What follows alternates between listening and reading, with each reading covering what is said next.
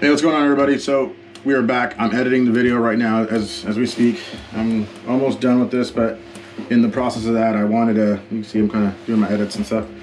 In the middle of that, I decided that I should show you guys some of the stuff that I brought on this trip and kind of talk to you about, you know, going on these trips. I was talking to a buddy of mine, Joe, yesterday. He brought up a good point, you know, about kind of sharing the experience on these boats, which is no one really does. So that's a good idea. So we're gonna go with that. And overall, this is my first time on the Spirit of Adventure. It's a beautiful boat.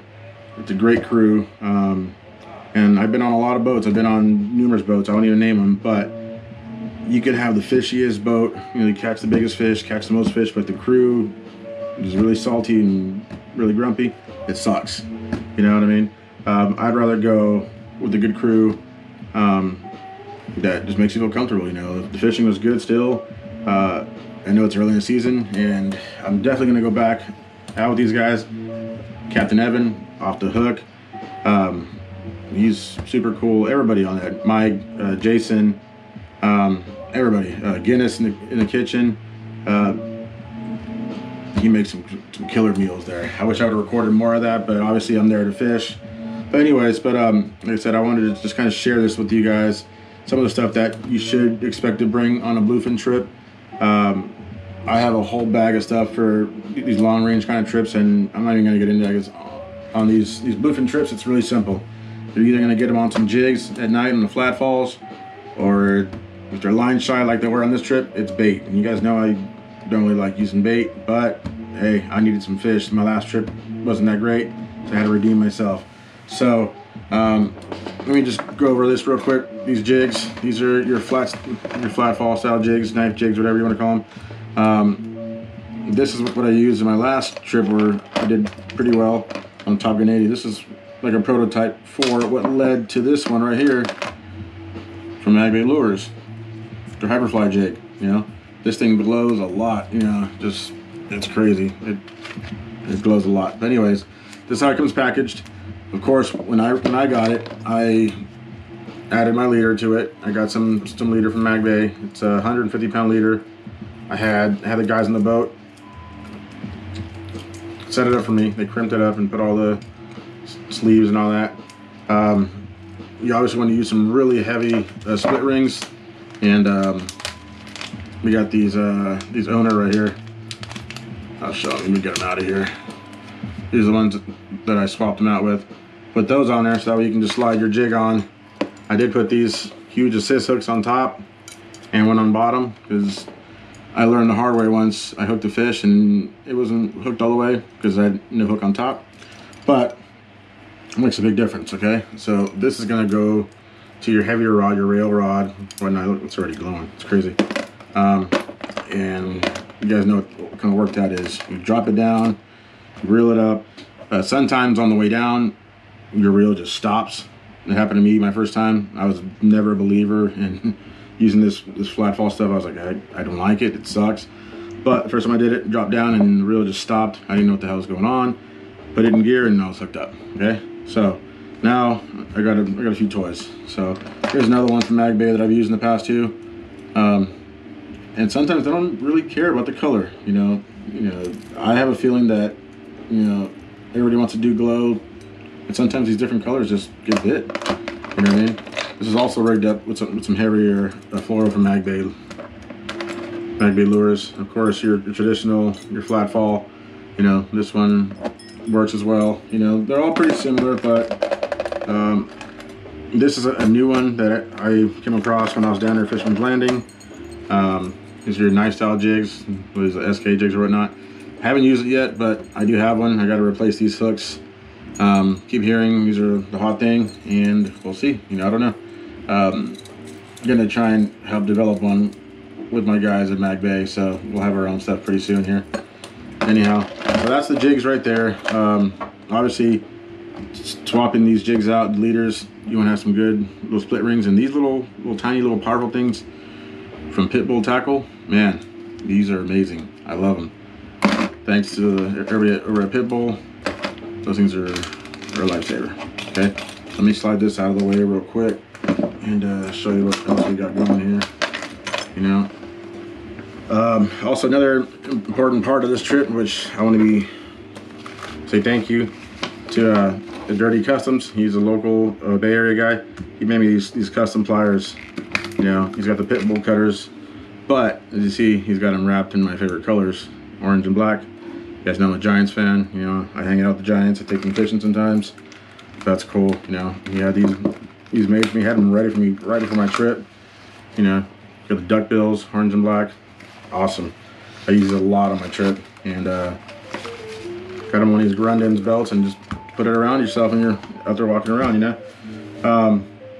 Now, you know, the rods I'll list in the description. You know, I use all kinds of rods on this trip, so let's just get them all sorted out here, and I'll show you these reels. The reels are the workhorse of you catching these things, you know, and the rod. But so this was the big reel that I use on the flat falls. Okay, on this is an Okuma Makaira 30 special edition. It's a monster. It's a beast, as you guys can tell. Check it out. It's just an epic reel. Always wanted one of these, and I finally got it, thanks to Okuma. But this is what I was using on my flat falls. Unfortunately, we didn't really get into a hard jig bite. I didn't get to really catch anything on it, but it's ready to go for my next trip. 2-speed reel. It's got a lot of braid. This is a 100-pound braid on there. So this is what I'm using for the heavier stuff. Okay, and that is paired up with the PCH 4X rail rod. It's a 4 extra heavy. Okay. The other one you see a lot in the video is my Okuma Cavalla. This is a 12. Yeah, this one put a lot of work in for me, you know. Using this for all the fly lining of baits and stuff. That's pretty much what we were doing. And yeah, it's a 2-speed as well. It's really smooth, really powerful, a lot of drag. And I saved the hook from one of the fish that I caught, and to show you how simple, how small this thing is.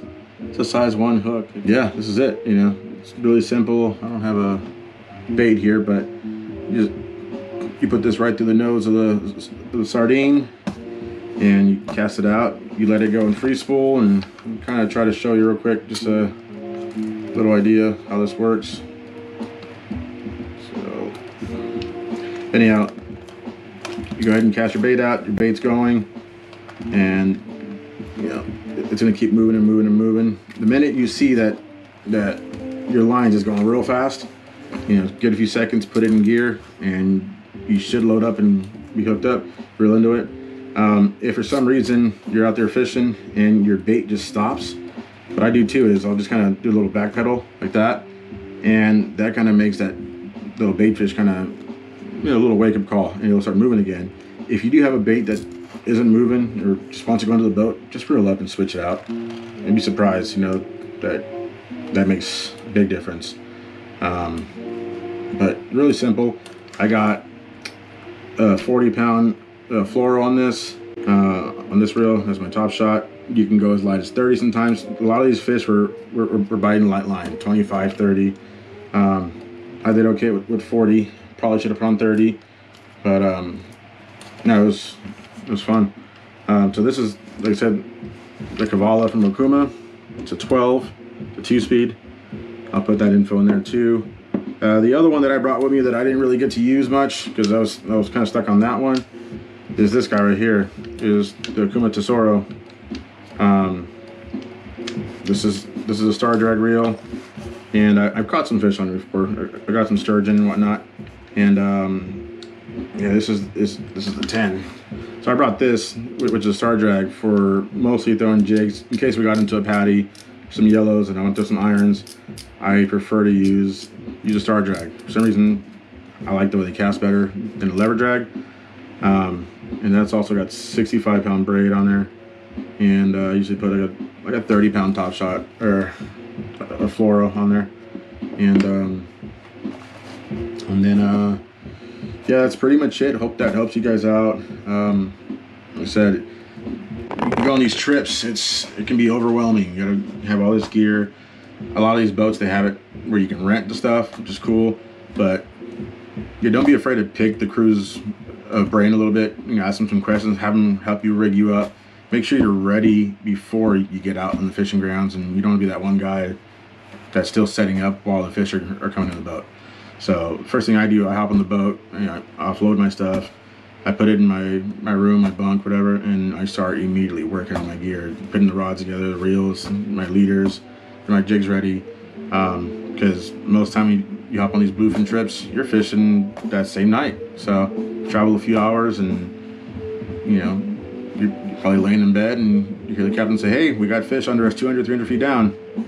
And guess what? That's your time to shine. So you got to get out, you got to get on them. So hopefully this helps you guys out. If you guys have any other questions, go ahead and feel free to put it in your comments or message me or whatnot. But yeah, definitely go check out all the guys on the Spirited Adventure. It's a great boat, you know. I'm definitely going to go back on it. I'm hoping to get back out there late August if I can. So if you're watching, Evan, I'll see you guys soon. Enjoy the video, and we'll see you guys on the next video. All right, we're out of here. Later. Fish. All right, come around, make it to port side here. Go ahead and get some baits out if you haven't already. Big school. Huge.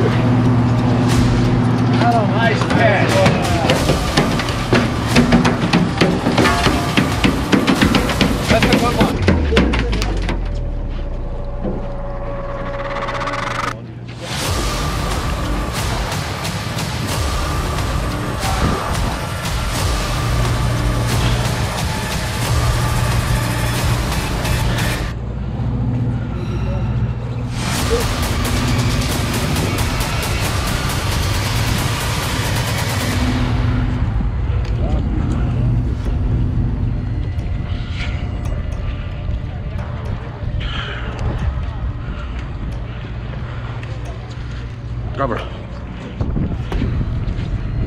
David, slide down your line, right? Yeah. It's just your base? Yeah. Come on, baby. That's right. Yeah, coming down, Chuck. Coming down.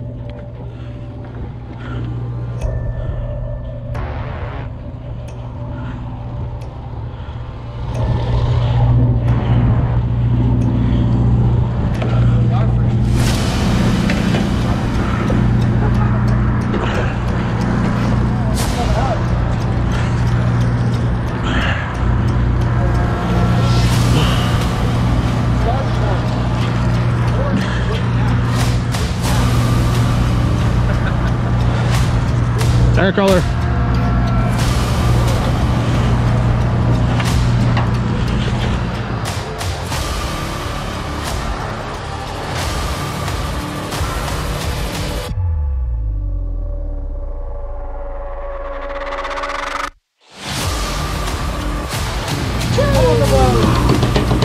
Woo!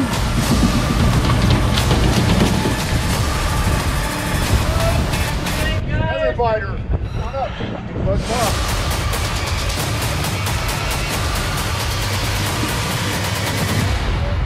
Watch the jig. There you go. Yeah. Maybe time of day. Yeah.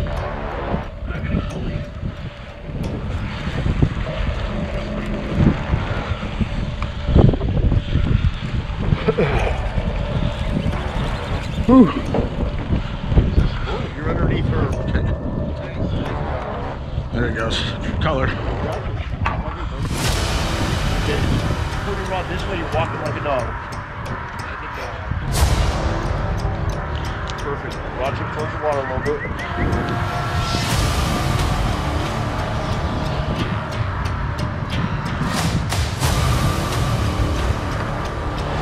Good boy.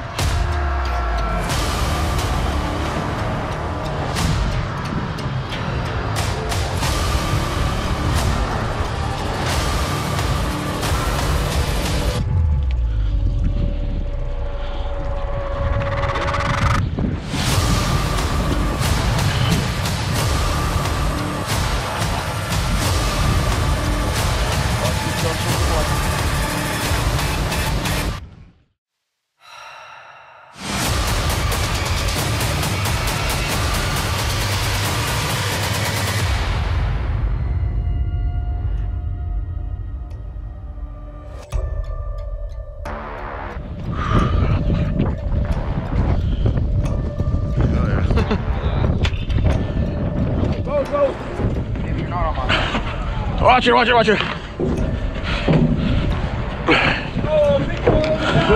Yeah. They're blowing out. Come on, guys, hook them. You can fish everywhere. Oh my God! Got somebody's line on me. They're all up and down, high, low, left, right. That was tight. Ooh, we got a slack line here, guys. Good, good. Hey,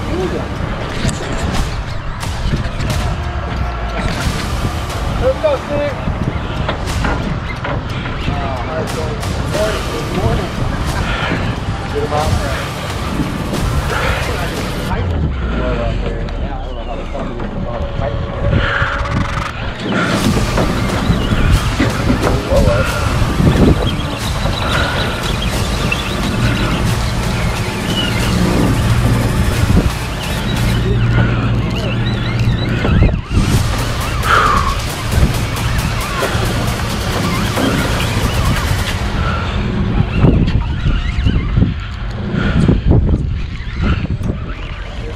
Deep color.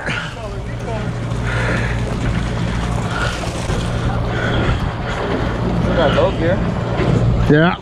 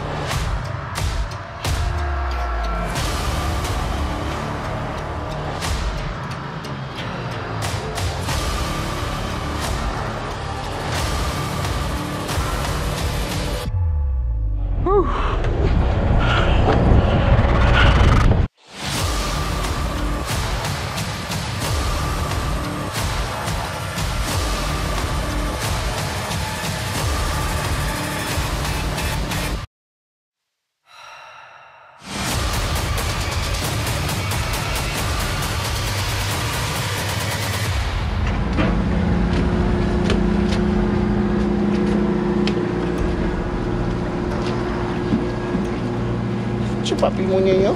All right.